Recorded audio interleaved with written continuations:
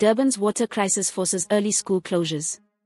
The Democratic Alliance in Durban has called for schools to be exempt from the persistent water cuts and water shortages.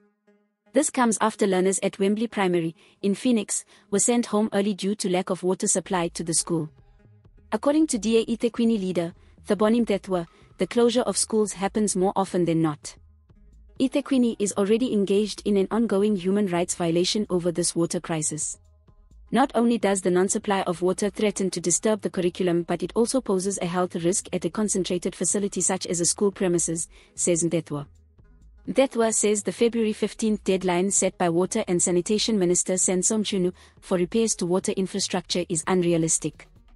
The DA is not convinced that the city will be anywhere near eradicating the water challenges in heavily affected areas like Phoenix, Verulam, eThekwini and Tongaat by the February 15th deadline, which was confidently announced by the water minister.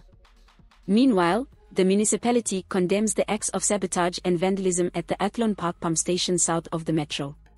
In a statement, the city says the station is now non-functional.